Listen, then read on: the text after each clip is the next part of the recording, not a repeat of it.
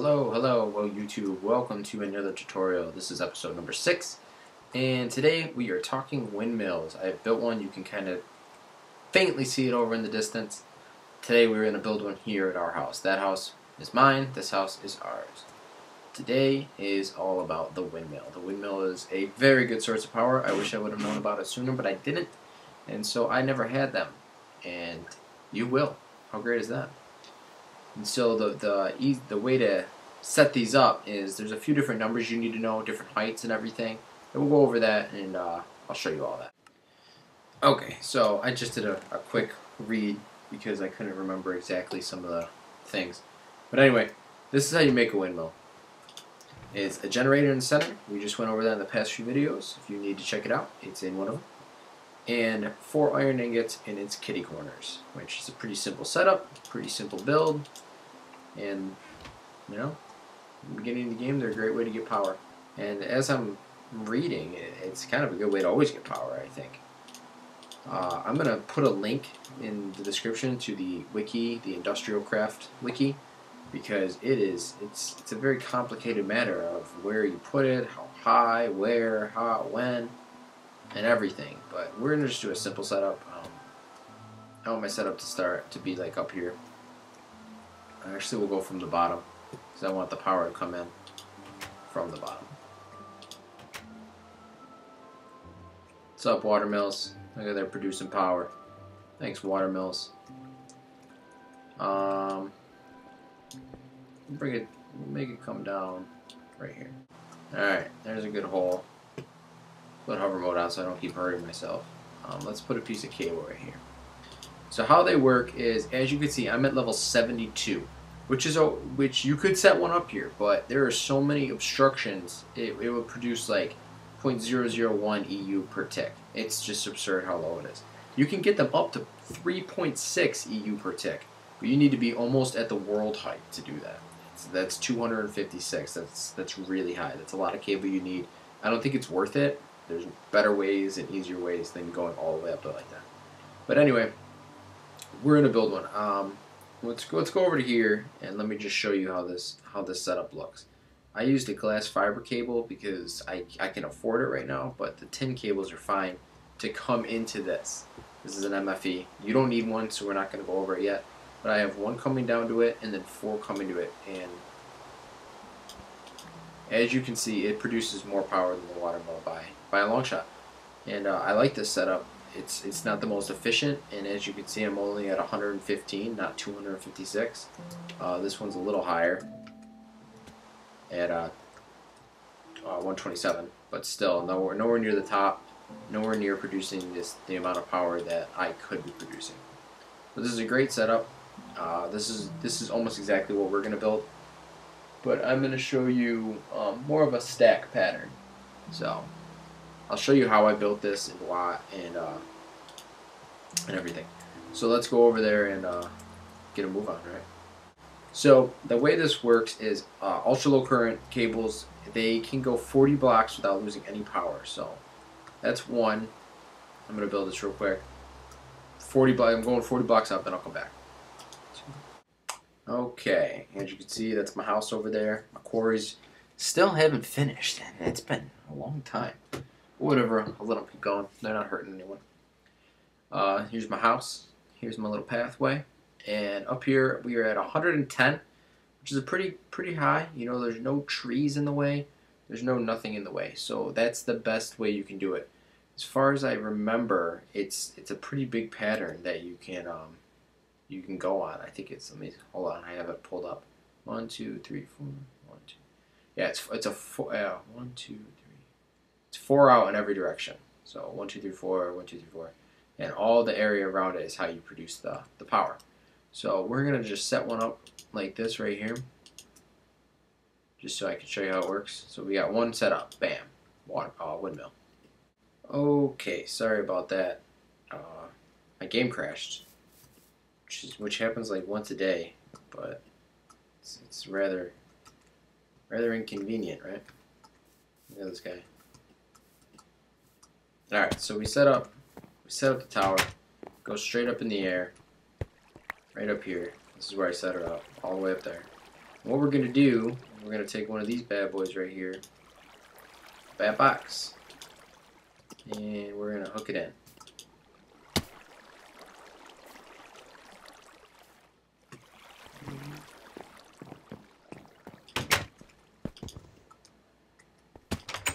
This creeper's driving me nuts.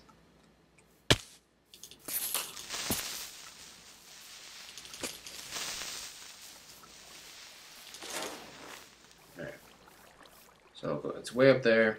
Here's the cable. Here's the bat box. It's not producing any energy. Why? Is there anything I can charge? Yeah, it's producing.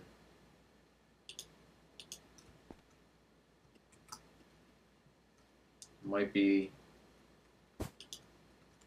Maybe the cable's still on. Can't always get this right?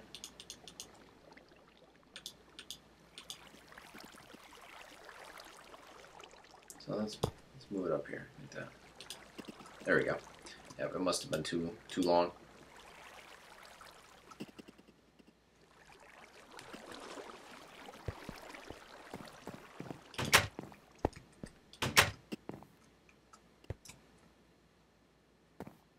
Alright, so we have this windmill. I must have built it a little weird because it was at 40. I thought it was at 40. I must have done 41, and it's not getting enough power. So once you pass the 40 mark, you start to lose, I believe it's 1 EU per tick. Anything after that. So it might be producing only 1 EU per tick. And so I was past the mark. It wouldn't give me the power. So there it is right there. And so here's your bat box. It's getting power off of it. And oh, my output comes down here. Alright, so you have that set up there. And you have this. There's my output. So we're going to hook this cable up to a machine. So let me take one of my machines. We'll take this guy, a little stone that I was brewing up, and let's bring him up there because it won't work down here.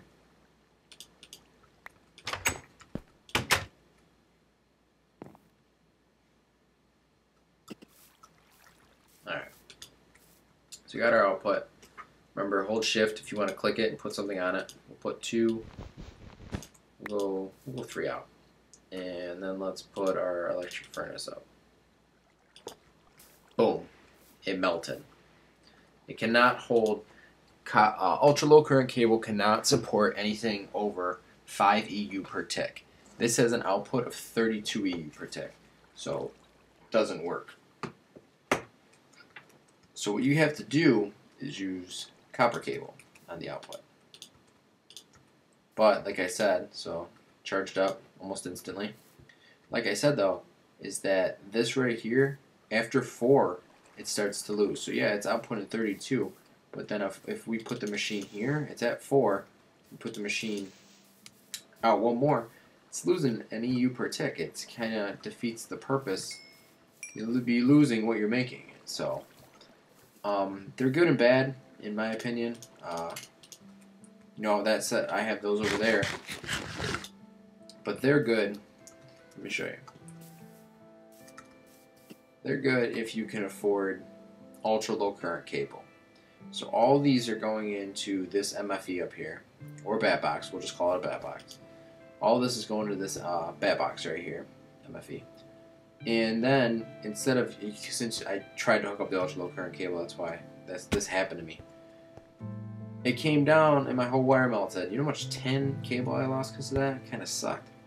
But anyway, if you have the resources to build this glass fiber cable, then use it. It can handle a lot of power, and it goes 40 blocks before it starts to lose. This is a great setup. You know, the windmills are cool when you hook them up. So I got this windmill up here. It comes down to this bat box, and then I'm gonna hook this cable up to the other bat box, which we're gonna go do. And now you're getting water power and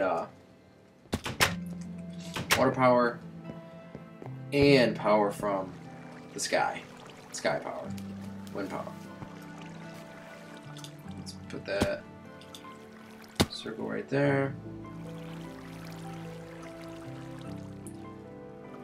Let's put this here.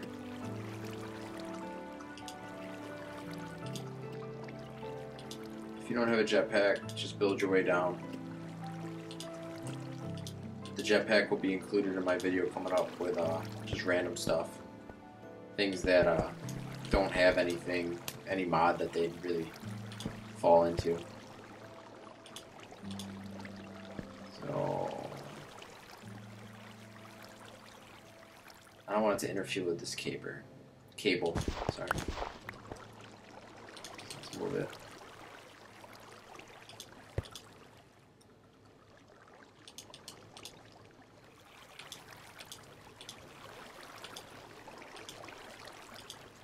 That's the crappy part about all this wiring nonsense. Is that then you have to worry about all that. Crossing wires and stuff. Like now I'm crossing this wire. So we're gonna have to go this way. And then it interferes with that one. So we're gonna have to go like that. Alright. Good enough. Let's put this back. Grab the charge real quick. Everything's hooked up. This bat box has almost 40,000 EU. And so what I'm trying to show you here is I have this cable hooked up. This is way more than 4 blocks, obviously. So I'm losing a ton of power through it. So what I would do is set up some random bat boxes along the way.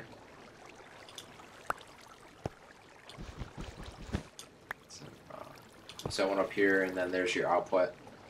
Hook it into this cable.